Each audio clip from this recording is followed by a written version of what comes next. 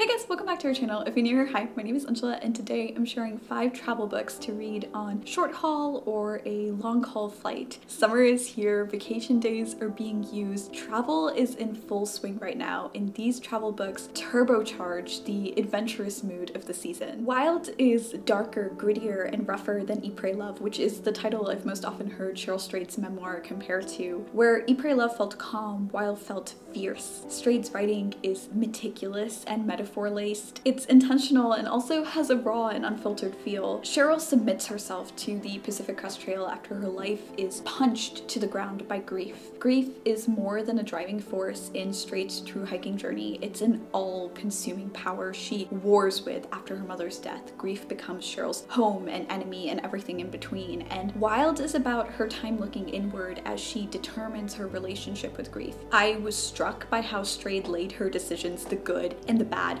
bare in Wild. Her actions don't make her likable. She trades sympathy for honesty, and I appreciated that. This book inspires you to stop waiting for friends or family or partner to make a trip happen. Just go. Solitude is inevitable. The piercing journey of a young woman who grew up a nomad in the Somali desert and was forced to flee after the Somali War. Shugri said Salh's memoir, The Last Nomad, left me reeling, wondering, yearning to know more. Salh takes the ambiguous yet powerful phrase, the last nomad, and fleshes it out, slowly expounding on her trek, her culture, her ancestry, her values, her family, her past. She digs into the complexities of her childhood and doesn't shy away from the hardships. She has a lot of nostalgia for the nomadic way of life, but that nostalgia doesn't cloud her critiques. Salh has gone through a lot. As you can tell from the premise, The Last Nomad is intense. There were moments where I felt my throat dry, my hands clench, my eyes widen. The Last Nomad doesn't demand a reaction, but so many moments and stories elicited a full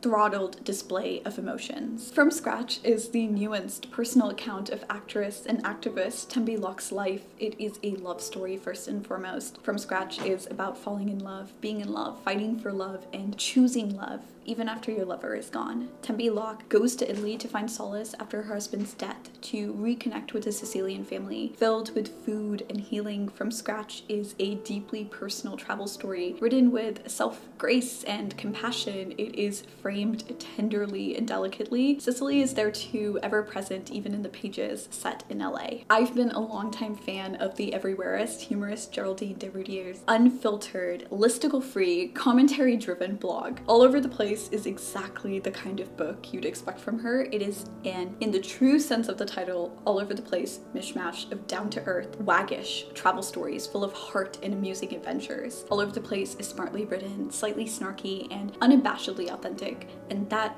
is all you need to know about this book. The White Mosque breaks free of the traditional travel memoir. It abandons any sense of linearity. The White Mosque is instead a collection of thoughts, ideas, and feelings backdropped by Sofia Samatar's Uzbekistan tour. If you like Bluets by Maggie Nelson and The Museum of Whales You Will Never See by Kendra Green, The White Mosque will most likely click with you. Sofia Samatar's travel memoir is creative and deeply introspective. She unpacks a lot as she describes her journey traveling through Central Asia on a tour where she is most obsessed by Al-Mashet, a Mennonite church in a predominantly Muslim area. Samatar has both Mennonite and Somali Muslim heritage, so this is a story of identity, belonging, culture clashes, and deeply held beliefs. Samatar is sharp and attentive. She grasps onto little details and lets her observations bloom into reflective, albeit meandering discourse. But I think the uniqueness of the White Mosque's structure alone makes it a fascinating travel book to dive into on a long haul flight. Those are a few of my travel book recommendations. Let me know what travel books you loved in the comments below, what you would read on a plane.